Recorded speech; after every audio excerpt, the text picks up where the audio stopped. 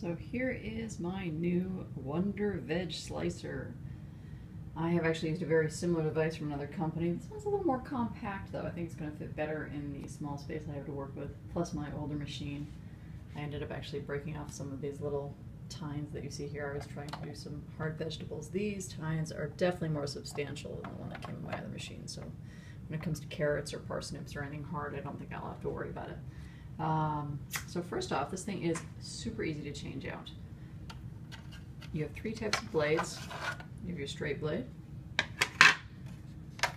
You have the small one with a little grater on it. And it is easy, I'm just clumsy with one hand. Okay, so this is one I actually use the most.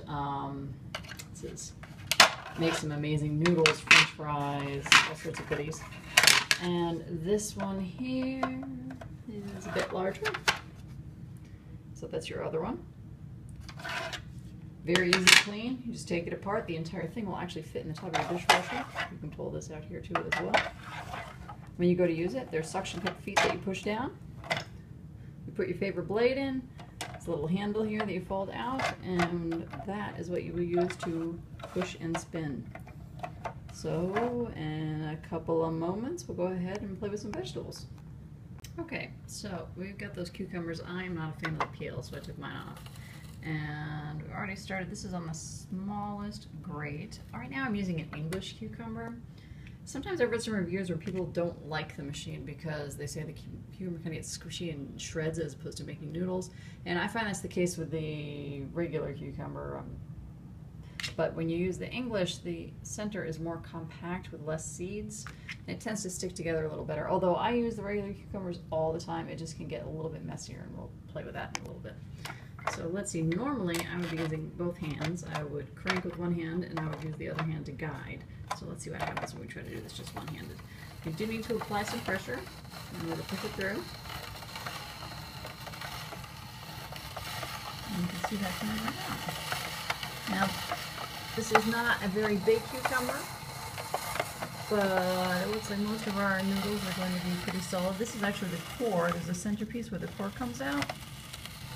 And when this is done, what I'm actually probably going to do is use a knife or some shears and cut them into slightly shorter noodles so that they're easier for eating.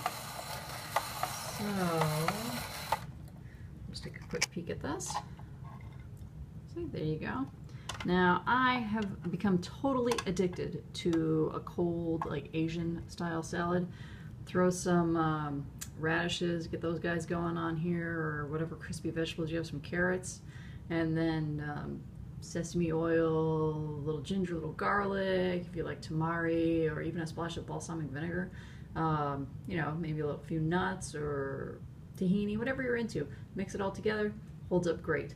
The one thing I do tend to do is after you do the cucumber in particular, it tends to be a bit wet.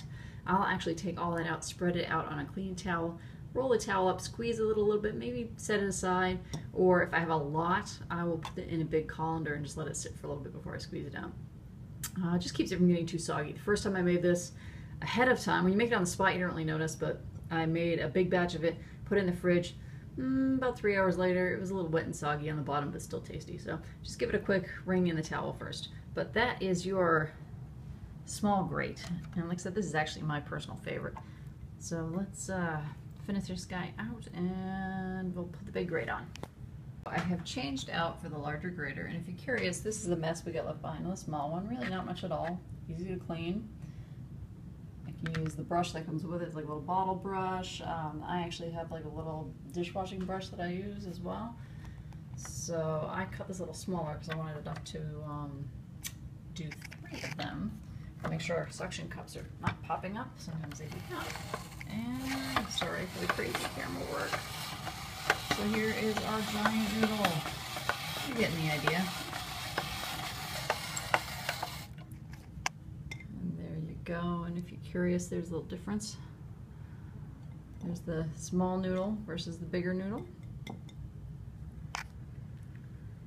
Alright, here's our last piece of English cucumber, and I have swapped it out for the blade setting that doesn't have a grate on it. Here's the noodle we're getting out of that one. Very simple and easy. This one is great for onions, peppers, really good for potatoes as well. All right, so the same cucumber. The middle tends to make a bit of a hot mess, a cold mess. See, sometimes if you get one with a fairly firm center, it'll still come out in the shaft, but this one has those wet seeds and it's just kind of falling apart here. So dump them in. It's a little more liquidy with like almost a pulp.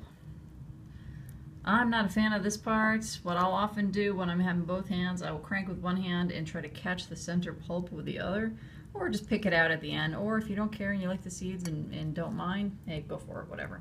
So it tastes just as good. You're just not going to get that long noodle with this kind of cucumber here. But again, with your English cucumber, with anything that doesn't have a loose center, you'll get great noodles out of it. And I guess that's it.